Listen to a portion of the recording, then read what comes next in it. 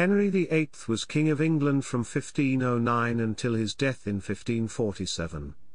Henry is best known for his 6 marriages, and, in particular, his efforts to have his first marriage annulled.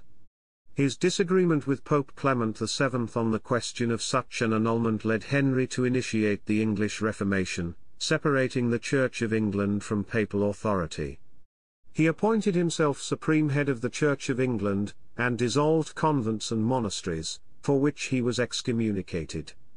Henry is also known as the father of the Royal Navy, as he invested heavily in the Navy, increasing its size from a few to more than 50 ships, and established the Navy Board.Domestically. Henry is known for his radical changes to the English constitution, ushering in the theory of the divine right of kings. He also greatly expanded royal power during his reign. He frequently used charges of treason and heresy to quell dissent, and those accused were often executed without a formal trial by means of bills of attainder. He achieved many of his political aims through the work of his chief ministers, some of whom were banished or executed when they fell out of his favour. Thomas Wolsey, Thomas More, Thomas Cromwell, Richard Rich, and Thomas Cranmer all figured prominently in his administration.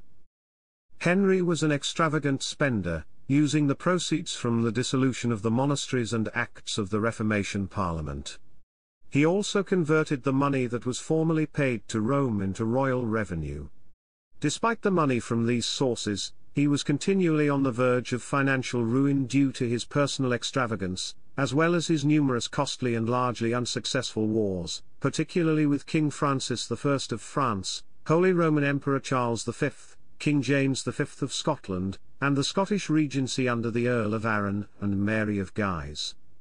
At home, he oversaw the legal union of England and Wales with the laws in Wales Acts 1535 and 1542, and he was the first English monarch to rule as King of Ireland following the Crown of Ireland Act 1542.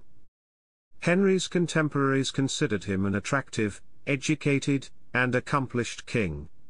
He has been described as one of the most charismatic rulers to sit on the English throne, and his reign has been described as the most important in English history.